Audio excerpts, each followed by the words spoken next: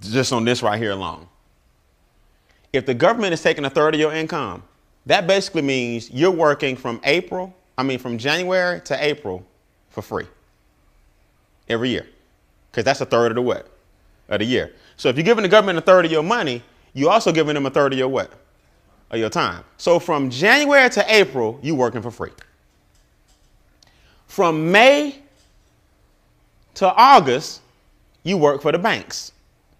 Because since the government took your money from January to April, you end up borrowing May to what? August. So now the banks took the other third. You start getting paid in September.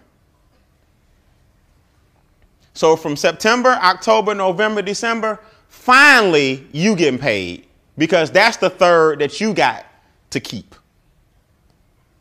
Now, I don't know about y'all, but I'm not into waking up every day going to work just to pay taxes and keep the system going, and going to work just to pay the banks back because I'm borrowing money. And then I struggle on what's left. And guess what? I haven't eaten yet or paid any bills. That's just what's left. Now we got to live off what's left. Let's put some numbers in here. Let's give you a reality check. You make $50,000 a year salary. Off the top, government's going to take 18. So you take home